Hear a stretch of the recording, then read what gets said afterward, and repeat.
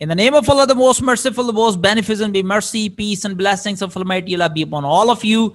Welcome you all in this our lecture series program, and we are going to talk about what is phonetics. Within topic, we are going to discuss definitions of phonetics, branches of phonetics, what is IPA, which is part of phonetics studies, and the IPA symbol chart. So these are some of the points we are going to discuss in our today's lecture. This content is from an introduction to linguistics semester 1. This topic is very important for the students of MA English, BS English, and equally crucial for the aspirants of English lecturership.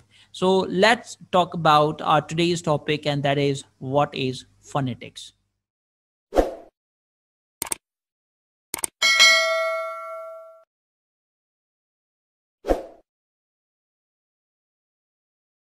Phonetics. Phonetics in simple words is a study of sounds. And when we are talking about phonology, if we are making comparison with phonology, we already in our previous lecture, we have talked about it. And right now we are going to discuss phonetics. In our next lecture, we would make a differentiation between the phonetics and phonology. Right now, we are going to talk about our topic, and that is phonetics, and it is derived from Greek word phon, means sound or voice. It is science of speech sounds and their production. So, in a very simple word, it is science of speech sounds and their production. Phonetics is concerned with the speech sounds and their production. Speech sounds, what are the sounds in a language and how these are produced. So this is all about the phonetics. Phonetics is the study of the physical properties of human speech, such as how basic sounds are physically produced, their acoustics, and how they are perceived. So this is all about that. Phonetics is about the physical properties, right, of human speech, how these sounds are physically produced, their acoustics, and how they are perceived, how these are listened by the listeners. So this is all about the phonetics. It could be defined with this picture. You see how these all things are there into this picture, and we are going to learn, and this is all about the science, because we are going to learn the organs of speech, the articulators of speech, sounds in a language. Right now, again, when we are talking about the phonetics and its branches, are areas which we are going to discuss. There are three areas of phonetics. Number one, articulatory phonetics. And what is articulatory phonetics? It is concerned with articulation of speech, the position, shape, and movements of articulators are speech organs such as the lips, tongue, and vocal folds. And this could be explained through this picture.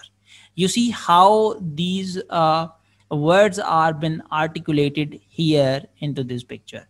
Again, number two, which we are going to discuss, that is acoustic phonetics, and it deals with the transmission of speech sounds through air, how these sounds are transmitted from the speaker to the listener. So this is all about the acoustic phonetics, and this could best be described through this picture again. And number three, we are going to talk about, and this is the third area of phonetics, that is auditory phonetics. It deals with how speech sounds are perceived by the listener. So this is all about how the listeners, they receive the sounds. And again, this could be explained through this picture again. Moreover, phonetics deals with the articulatory and acoustics properties, and speech sounds, how they are produced and how they are perceived. So this was all about the phonetics that is concerned with the articulations, acoustics of speech sounds, and how these speech sounds are produced and perceived by the listeners. So this was all about the phonetics and the study of phonetics. One thing which is been discussed in phonetics, and that's very important, that is what is IPA. IPA is the abbreviation of International Phonetic Alphabet, and IPA is a set of symbols of phonemes. So basically, IPA is a set of symbols of phonemes. We already have talked about what are phonemes, and IPA are basically the symbols of phonemes that could tell you how to pronounce any word in any language in the world. So this is all about the IPA. Again, the IPA was created by International Phonetic Association. This was created by this organization, founded in 1886 in Paris. Their original mission was to help school children pronounce words in foreign languages and to aid in the teaching of reading. Today, their mission is to promote the scientific study of phonetics. So this is actually the information of this association created International Phonetic Alphabet. This is the world organization which is working in the study of phonetics. So right now, again, when we are talking about its further studies, International Phonetic Alphabet, despite there being just 46 letters in the English language, there are approximately 44 unique sounds, also known as phonemes. So as you see, there are 26 letters in English, but there are 44 unique sounds, which are known as phonemes. It means 44 sounds, we could say, are phonemes as well. So the 44 sounds help distinguish one word or meaning from another. The 44 English sounds fall into two categories. Number one, consonant sounds, and number two, vowels. Below is a list of the 44 phonemes along with their International Phonetic Alphabet symbols and some examples of their use. So in the following list, we are going to talk about IPA symbols, which are known as phonemes as well. So here you could see these are the consonant sounds or consonant phonemes. What are consonants? Sounds in which air stream from the lungs is either completely or partially blocked. So this is the definition of consonants. And when we are talking about the consonants, they are the consonants phonemes. There are IPA symbols. So these are phonemes, or we could say symbols which represent the sound phoneme. Okay. And what are the graphemes? Graphemes, various letters and letter combinations known as graphemes, are used to represent the sounds. Likewise, you see there are words bug and bubble. So B and double B. So these B and double B are the graphemes. So instead of these both graphemes, we are using the single IPA symbol or a phoneme, that is ba. Ba in bug and ba in bubble. Likewise, you see da, fa, ga, ha, and ja.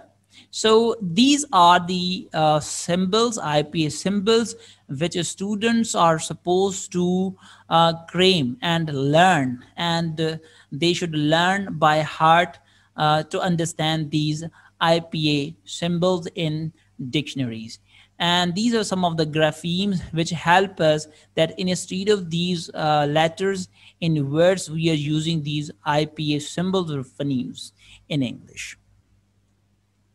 Again, this is the list, and there are 24 Consonant phonemes are consonant IPA symbols. So these are the symbols like in treasure, year.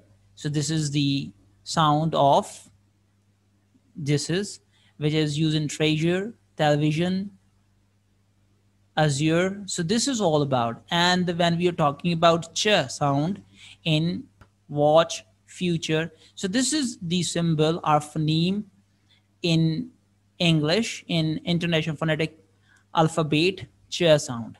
And this is ch sound. And this is th sound as in thong, th. Instead of these graphemes, th, we are using this the IPA symbol of phoneme, right? As the sound, and this is the symbol of the, th, as in leather, right? So these are 24 consonants. And when we are talking about vowels, what are vowel sounds? Vowel sounds in which the air stream from the lungs is not blocked.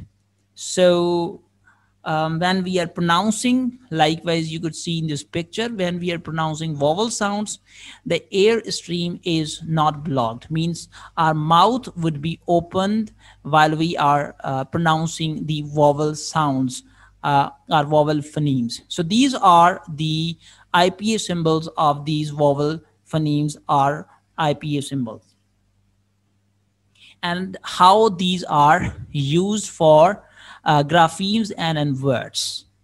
Again, these are complete 44 phonemes or IPA symbols in English when we are talking about the phonetics or IPA symbols in English. Thanks for attention. Thank you very much. Hopefully this could have been very helpful for you students. Assalamu alaikum.